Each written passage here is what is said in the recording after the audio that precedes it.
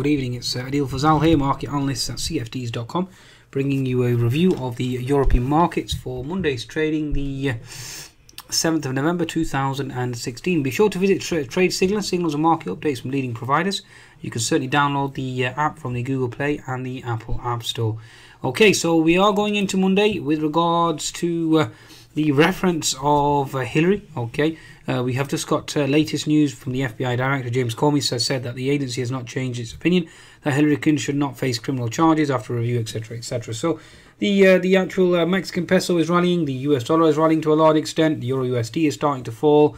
You'll certainly see that the sterling dollar will certainly fall, and like I've been saying all week, and I've explained in my videos, that there's a inverse reaction now, inverse correlation with regards to the sterling and euro versus the dollar. So we should certainly see a rally in equities, and also the short squeeze rally as well on the back of Miss Trump.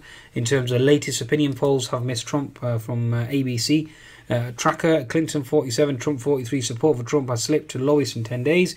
Enthusiasm for Hillary Clinton has recovered. So you certainly see Hillary certainly winning, and that's generally positive for the stock market, given the absolute nutter who is Mr. Trump. Really, he's a bigot, he's a racist, I mean, a xenophobic, etc. You can call it what you're, misogynist. I mean, this individual, I mean, really is the epitome of all evil. I mean, to talk about axis of evil, he certainly is the epitome of it. Even though one can say that Miss Clinton isn't exactly an angel either, but it's the lesser of two evils, and it certainly seems like Mr. Trump is the greater evil from the two. Okay, so again, it certainly will cause a massive divide in society, etc., etc. So it certainly isn't good news. So my opinion really would be for Hillary, even though she is a crook and criminal.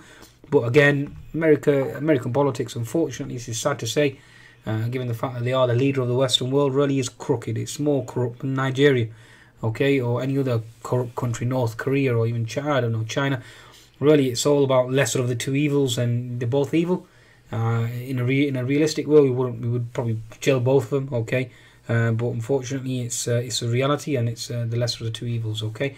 So let's certainly go ahead now in terms of discussing the actual game plan going forward. So again, it's about oil as well, okay. So oil should certainly receive a relief rally. Now, oil certainly was in a position to bounce anyway. If you look at the daily chart of oil, you can see a potential bottoming tail there into horizontal support. So oil prices were telling you that it wanting to bounce anyway. Now, I've been discussing this with subscribers on the live analysis service, and I was explaining to them that the stock market certainly is set for a bounce, okay. And this was late Friday and Saturday morning I was discussing this, and that's exactly what's occurred. The fundamentals certainly have confirmed that we had no fundamental catalyst. Now, if the Hillary Clinton investigation had certainly found her guilty, then we would have seen a massive gap down, okay. So again, it's certainly the market's vulnerable on either side, okay. Right, let's look at the actual technicals now, folks, given the fact that fundamentals really is going to be one of a potential relief rally, short squeeze, or the shorts certainly closing their positions, especially with regards to FTSE 100. If you look at the FTSE 100 daily chart, we've fallen from a pivot high of 7130 all the way down to 6700, 66. I mean, we were actually at the low of 6650 late Friday on the actual FTSE 100. So you are going to see one hell of a rally. From my understanding, you are going to see, I mean, I'm very surprised if you don't get back up to 6,800, 6,900, potentially even 7,000. I mean, it really is that type of a rally. So the FTSE is subject to Article 50 concerns, so again, that certainly will be weighing. But if we can see a rally in oil, okay, and a relief rally in US stocks, then you are going to see the markets rally, okay. So looking at the FTSE 100 on a daily chart here, you clearly see horizontal support around the 6670, okay. So we're looking for a potential pop here. Now the question is, how much do we pop? That's the question. Now, from my understanding, realistically, we should get to 6930 ideally. If you look at it from a technical perspective, really, there's nothing stopping the FTSE one from this potential short squeeze. You do have some resistance here around the 6870, okay. From my understand, the market certainly have gapped up almost I think 90 to 100 points already. So you are looking at 6800, okay. So 6850, 6870 certainly isn't too hard, okay. If all starts to rally, then 6930 certainly will come into play, okay, going into this week. 10-minute chart, the FTSE certainly, again, you were building a base here. So the FTSE, from a technical perspective alone, was confirming to you that it certainly wants to, it certainly is exhausted on the downside, and it wants to pop. You are looking at gap fill up here first and foremost, so 6790, 6800. The next resistance is seen at 6820. Then you have resistance up here, previous support equals resistance in this region. Okay, and you are looking at resistance at 6840. 6840 really is a realistic target. Okay, so you're looking for a pop here.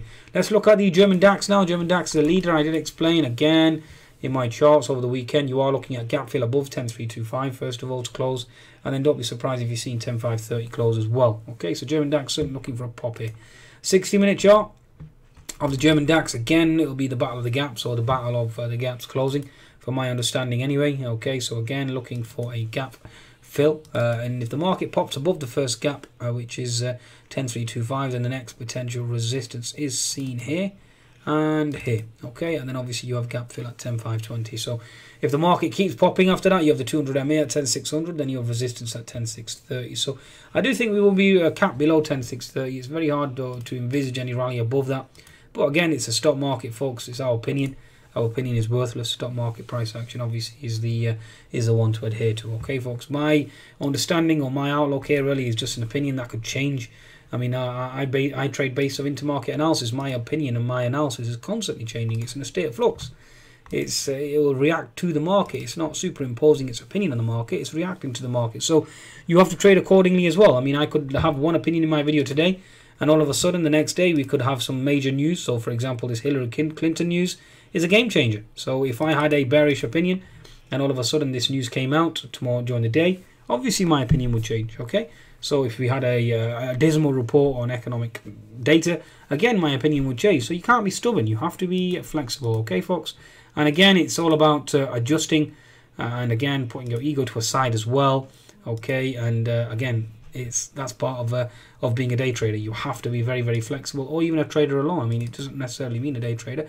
You just have to be willing to adjust and change your position and realize you were wrong and close and then switch bias, etc., etc. Okay, it's only those that are stubborn that generally tend to get hurt. Now, having said that, last week was certainly a negative week for me, especially given the fact that the market's traded vertical on the move lower. There was no bounce, no short squeeze bounce, nothing. Okay, so I was constantly getting stopped out of my long position, so it was frustrating and annoying. But again, I've been vindicated to a large extent with this cap higher, but it's not something that I've enjoyed. I've not got any positions at all, so again it'll be more of a buying the dip mentality for me. Okay, so you are looking at resistance on the German DAX here at 10320, which I've explained, resistance here at 10365, and you have resistance at 10410. So watch out for those levels. Okay, let's move on to the French CAC now. Okay, French CAC, again, this is another chart that I was indicating potential support, looking for a short squeeze bounce, and that's exactly what we're going to get with this Hillary news. You have this falling contracting type wedge. H&S formation had been completed. You had horizontal support down here in this region. You are looking at gap fill first of all at 4410, then you have a gap fill above at 4470, and then you will see turbulence, immense turbulence around this 4500 to 4490 level. Again, that will be a shorting opportunity for me. 10-minute chart, you clearly see the inverted head and shoulders formation already brewing on a Friday. And again, it's a shame that I didn't actually get into that position. But little did I know with regards to this Hillary news. It's always good after the event, folks. Everybody's an expert after the event. I could clearly tell you here, oh yes, I went long the CAC, and then obviously it's after the event. The French CAC is certainly short squeeze higher on this Hillary news. So it's not something that I do. I trade in real time. My stops are certainly posted, and everything's transparent. Okay, daily chart, the French, it's not the French CAC, sorry, Euro Stoxx 50. Okay, bottoming tail, looking for a pop here. Again, looking for a potential rally. 60-minute chart at the moment, certainly into that pivot S3. Again, you have this potential falling type of contracting wedge formation here, folks. Okay, let me just connect this across, draw this trend line for you. Okay, here we go. Looking for a break here. Connect this to here, connect it to there. Just extend it. Okay, so you clearly see falling contracting wedge pattern looking to rip higher. Okay, so again, looking for a rally. Again, from my understanding, my perspective, I will be a dip buyer on the Euro Stoxx 50. Okay, folks, the first level of turbulence or resistance you are going to see a gap fill at 92970, and then you are looking at a potential rally, folks. In terms of resistance, you have resistance at 2990, then you have resistance at 2995, and then obviously 3005 as well, and the 200 MA. So clearly another inverted head and shoulders formation looking to break higher. Okay, that certainly seems to be a summation there. Okay, so it'll be interesting to see how the markets react in terms of Monday's trading session, the economic data that's due. and the one that we look out for, you got FDI, foreign direct investment in China. That'll be an important number. Your factory orders from Germany, so keep an eye on those in terms of any slowdown. You have ECB President Victor Constancio. So again, it'll be interesting to see what he has to say on inflation. And again, keep watching the euro. If you start seeing a rip high in the euro, again, you are going to see risk off. Halifax house prices, Centix, and retail sales from the European countries. So again, EU data important. Centix, investor confidence, retail sales, 2 important numbers, folks. Again, will dictate the movement in the euro. From the US perspective, nothing really, nothing market moving. You do have a UK data, like-for-like retail sales, so keep an eye on that late in the evening. But again, nothing really market moving for the FTSE 100 either. You do have house prices. Again, you could have impact of inflation, and obviously there in turn sterling, but nothing major, okay? It is interesting to see and keep a focus on Mr. Carney's comments. He did say he was neutral, and obviously the Article 50 talk as well. So the FTSE really isn't a quagmire, really. It's going to be interesting. If you really see a movement higher in oil and a movement lower in sterling, then you can see a rally in the FTSE being sustained. If that fails, then watch out for the FTSE, okay? It'll be interesting, especially with regards to monetary policy going forward is neutral. That really is a conundrum, okay?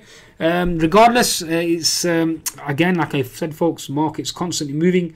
The tectonic plates are shifting in terms of fundamentals, so you have to shift accordingly. And I've certainly given you an insight into technicals, okay? So summation and conclusion really is a short squeeze rally, and let's see how long it lasts going into Tuesday's, obviously, election. My perspective or my understanding is that Hillary will certainly win this. Whether it's small majority or a large majority is irrelevant. She'll certainly win. And Mr. Trump is going to go back to his little dark hole. And really he's going to sulk and cry, and he can do whatever he wants. He's an imbecile. Okay, so please be sure to visit cfds.com for your trading needs, and certainly take advantage of the bonus. Goodbye now.